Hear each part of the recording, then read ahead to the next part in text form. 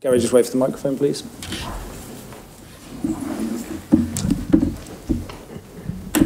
Hi, Cristian. You were in the dugout when Antonio was banned for Inter Milan against Fiorentina. Can you give us a flavour of what that was like, being in the dugout with him in the stand, sort of shouting at his brother to kind of relay the instructions down to you? When Antonio is on the touchline, he lives with passion every game, but probably he struggled more when he stay into the crowd, and so that image explain very well how Antonio lives his job, and is very passionate. He cannot communicate with us, and so he struggle a lot, and only this. Vous étiez sur le banc quand Antonio Conte était suspendu pour le match Inter-Milan contre Fiorentina. Est-ce que vous pouvez nous expliquer comment c'était d'être sur le banc à sa place quand lui il était là en train d'essayer de communiquer avec son frère? Bon, Antonio il a beaucoup de passion pour l'équipe et ça se montre sur le terrain, et quand il est sur le banc ça va être difficile, surtout parce qu'il ne peut pas se communiquer avec nous. Mais ça montre de plus en plus comment il fait son travail, comme il est efficace. Mais on va peut-être souffrir demain, mais ça c'est tout. Domanda per il mister, soprattutto per la partita di domani in italiano, e di chiedere se, visto la storia in Champions del mister Conte, quello che è successo negli ultimi 10 anni, le partite di Champions per qualificarsi non sono andate sempre bene. Volevo sapere se c'è un piccolo pensierino su questo che è successo prima. E poi una domanda riguardo alla partita all'andata, dove il Tottenham ha sofferto tantissimo fino al cartellino rosso, e dunque era per sapere qual era un po' il piano di gioco per domani sera, se di giocare in maniera differente dall'andata. En français, par rapport au passé d'Antonio Conte, sur le fait qu'il a eu beaucoup de difficultés à se qualifier en Ligue des Champions lorsqu'il y avait un match décisif. Est-ce qu'on y pense forcément demain soir au moment d'aborder le match? Et puis aussi par rapport au match aller où Tottenham avait beaucoup souffert, comment est-ce que vous allez aborder le match demain soir? Comment vous allez jouer? La prima domanda, diciamo che questo mestiere non ci permette di guardare troppo indietro, e quindi continuiamo a lavorare per migliorarci, e credo che Antonio sia sicuramente uno dei migliori allenatori in questa competizione, e anche se in passato alcune volte le cose non sono andate come ci si aspettava, lui rimane sempre un allenatore che può dare molto, e ha dato molto anche a quelle squadre. Non è detto che quelle squadre avessero poi sempre la possibilità di andare avanti. I risultati sono questi, sono lì, e Antonio lavora sempre per migliorarsi, come insieme a noi, insieme a tutto il suo staff, quindi siamo sempre convinti, guardando al futuro, che si può sempre fare meglio. Okay, so Antonio Conte, over the last 10 years, he's had struggled in some aspects to progress in the Champions League. It's not always been easy for him. So, especially after the first leg, or the home match against Marseille, you struggled a lot. So tomorrow, how will that be for you? And can I answer to the second? Scusa. Sorry. Per quanto riguarda la partita di andata, sì, è vero che abbiamo sofferto parecchio. Il Marsiglia ha giocato un'ottima gara, e fino al è stata una partita equilibrata, giocata in vari momenti meglio da noi, in alcuni momenti meglio dal Marsiglia. Hanno creato parecchie difficoltà, e poi dopo il cartellino rosso è stato per noi più facile, ma già in quel momento il cartellino rosso è arrivato in una fase in cui il Tottenham stava prevalendo sul Marsiglia. Okay, we keep on working hard to improve. Antonio is one of the best in the game, and in this competition, even if he hasn't done as well as expected historically. He remains one of the best coaches in the world, and he gives the players the best chance to progress. He as a coach, he's also trying to improve and tries to improve our staff as well. And for the second part of the question, yes, we suffered during the game. Marseille were a very strong opponent. Big parts of the game were balanced, but other parts of the game, Marseille created more, and the game went back and forth. But then we also had moments where we were on top and should have capitalised on this. Okay, Ali. Français. Ok. La question, non, pas la question. Ok. On essaie tout le temps de s'améliorer.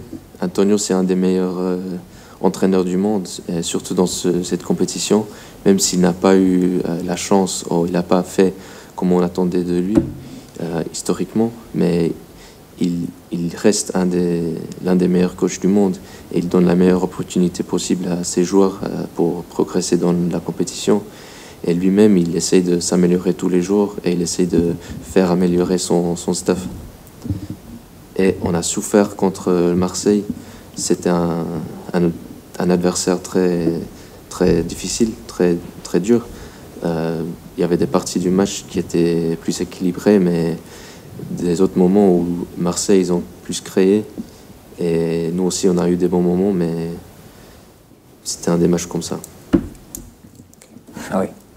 Hi, Cristian. Can you tell us which players are unavailable for the match tomorrow? We have not available Kulusevski and Richarlison and Romero as well. Other players are available to play the match. Est-ce que vous pouvez dire quels joueurs ne sont pas disponibles demain? Kulusevski, Richarlison et Cristian Romero. Les autres sont tous disponibles. James. Hi there. 8 of the last 11 games, Tottenham have conceded the first goal. Can you put your finger on why that is? And given the stakes tomorrow and the likely atmosphere, is starting well going to be one of the key messages that you give to the team? Yes, this is one of the key messages we gave to the player in the last period. We work a lot to change this routine, because oftenly happen in the last period that we consider the first goal and we are slow in the first half.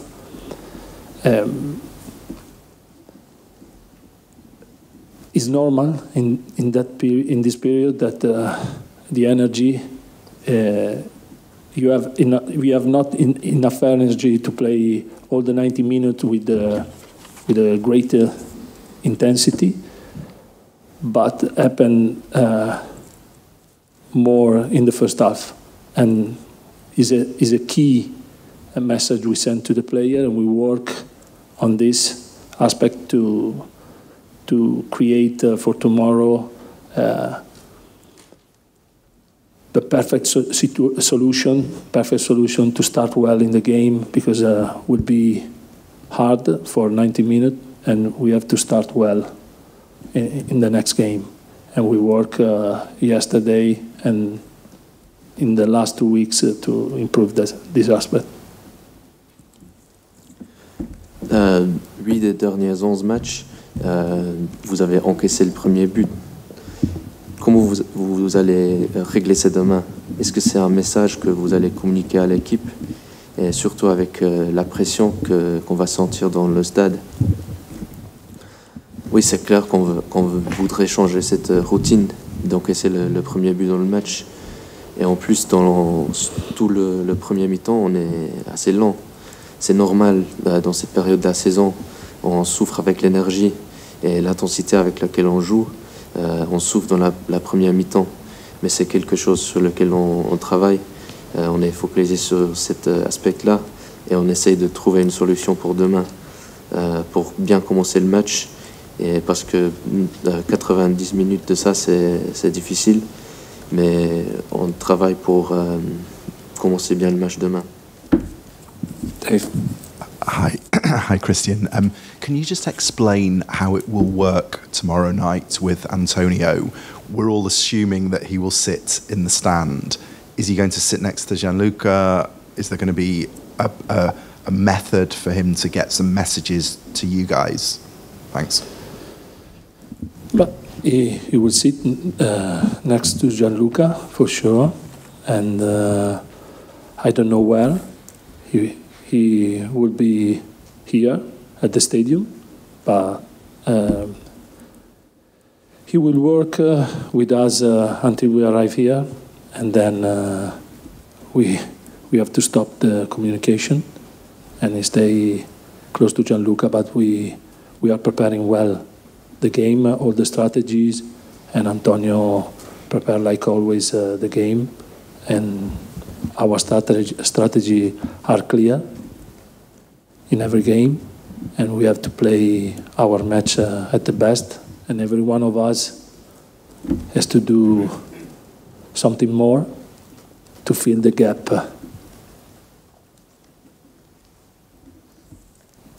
Est-ce que vous pouvez nous expliquer comment ça va fonctionner demain avec l'absence de Conte? Est-ce qu'il sera au stade, dans les tribunes, avec Gianluca? Et est-ce qu'il y aura moyen qu'il vous envoie des messages?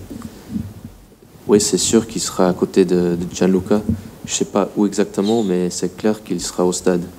Il va travailler avec nous jusqu'à ce qu'on arrive ici, mais dès ce moment-là, il doit arrêter toutes les communications avec nous. Oui, il va rester avec Gianluca, mais Antonio, comme toujours, il prépare le jeu. Il a sa stratégie pour le jeu très au clair. Et après, c'est notre responsabilité de faire notre mieux pendant le match pour affronter ce match. Oui. Okay. Hi, Cristian. In English or in French? Whichever you prefer. Ok. Bonjour. Vous avez Igor Tudor a beaucoup joué et entraîné en Italie. Est-ce que vous l'avez côtoyé en Italie et que pensez-vous de son style en tant qu'entraîneur? Tudor is someone that's played a lot in Italy and managed in Italy. What do you think of his style? Igor Tudor, l'allenatore del Marsiglia, ha giocato in Italia e allenato in Italia. Yeah, he's a friend of Antonio. They play in the same team. They are really close friends, and we know very well him. He worked in Italy, and the way he learned to create and the way he works with his team, and we know as well that would be very hard to play against Marseille, because his manager is a very tough manager. He mixed intensity and quality. Marseille is very good in quality, and this year they increased their intensity in every game, and they start very well this season. And it will be important to do our best to well perform, because for sure will be a tough game.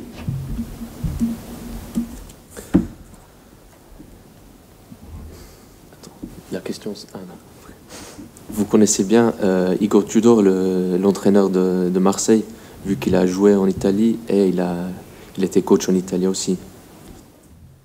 Oui, bien sûr, c'est un ami d'Antonio. En fait, ils ont joué dans la même équipe. C'est un très proche ami. Ils se connaissent bien et on le connaît bien depuis son temps, sa période en Italie. Il a beaucoup appris ces derniers temps et maintenant on voit comme il crée sa propre équipe. Ils vont être un adversaire très dur à affronter demain. Marseille, parce que Tudor, c'est un coach très rude. Il joue avec beaucoup d'intensité, mais aussi qualité. Et cette saison, ils ont amélioré son intensité sur la pelouse et ils ont vraiment bien commencé cette saison. Du coup, demain, c'est très important qu'on fasse notre mieux pour ce match. Okay, final two questions, Dan, and then Georgia, please. Hi, Cristian. Are you expecting Antonio to do a team talk on the coach before you arrive at the stadium. And at half-time, are you expecting to be able to speak to Conte before you speak to the players? How will that work? Or will you give the half-time talk? We are not allowed to speak with Antonio in the half-time. He will stay on the coach with player.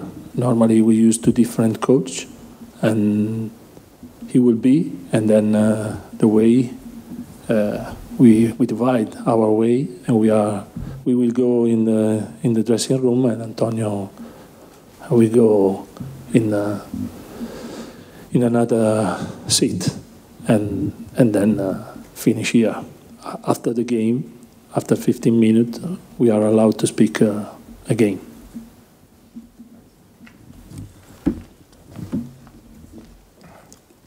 Du coup, demain, on peut attendre que Antonio fasse son meeting avec l'équipe dans le car, dans le bus, avant d'arriver ici.